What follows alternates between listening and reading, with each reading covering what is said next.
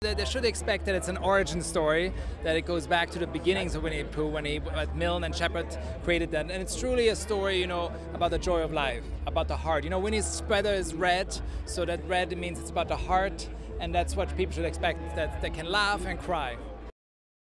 I think it's not just a teddy bear like you want to hug as a little kid, but it's also a bear when you grow up that, has all these Poohisms. They're full of wisdom and philosophy, and sometimes everybody wants to have a friend like Pooh, who can be there. Sometimes when you feel lonely or something, it's like Pooh, there's a Pooh bear you can always go to.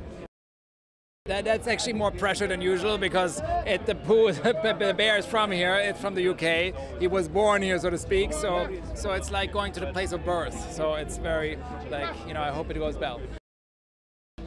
I was skeptical, it's post-war World War II, so the city is quite grey and a lot of fog at the beginning, and once he gets out to the country to 100-acre woods, one can expect the sun to shine. Adults can basically take from that story that we can't let our inner child die. It's all about letting our inner child come out.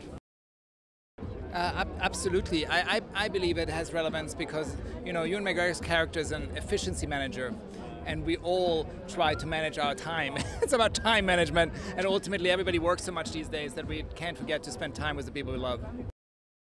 Cummings, because we're so used to his voice from the cartoons that you feel like if you hear his voice, it's like a warm blanket. It's like, oh, I just got home.